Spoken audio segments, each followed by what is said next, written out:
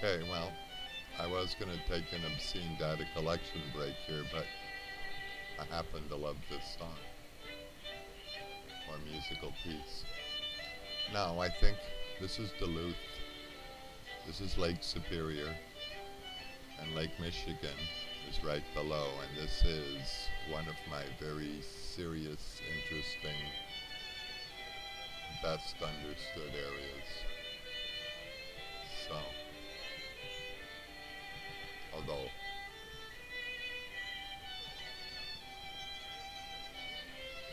although we won't see much until we get down into the next one. We need to go down a level south and then come across the country that way. Cosmic bullets, these puppies turn on. Common trend. And then we have radial, we have spinning, and there was communication up that way.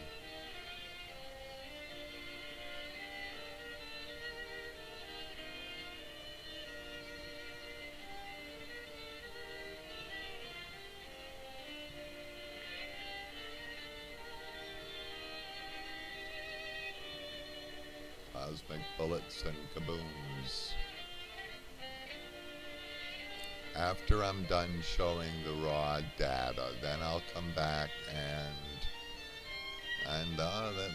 that was interesting because they went the other way, which makes me think it was communication from Duluth, but it could have been communication down to Duluth too.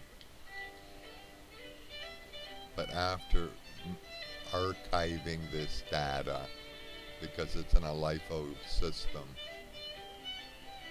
no, FIFO, first in, first out, so I'm losing data at the bottom of the pile already.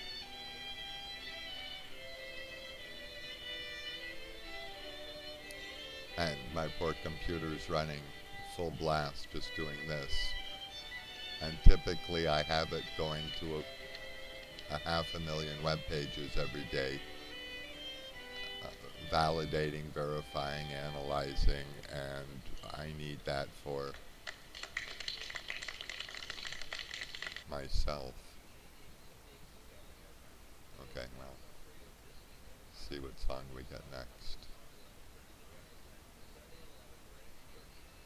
But anyway, after I do the raw data, I'll come back and do frame forward and back and show you what I think I found. Although I did do some of that with rotten audio in the beginning.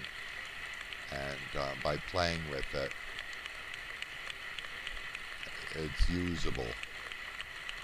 It's just that I tried to clean it up and it gets more garbled, and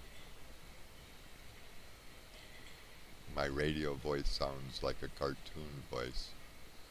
Although technically these are cartoons. That was a Jacob's Ladder effect, I call it. But since I didn't study this,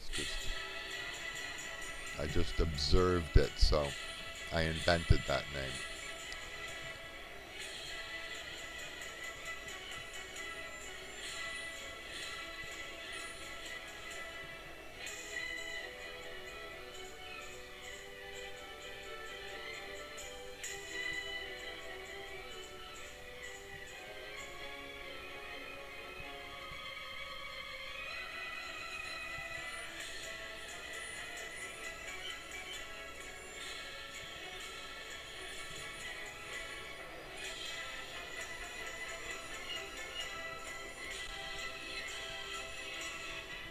Now the French Canadians will be happy because from here we go to Quebec. And that's good news and bad news. The good news is we get to see a lot of more interesting data than anywhere else in Canada. The bad news is it's because it's mostly the United States and we must have taken it from the French.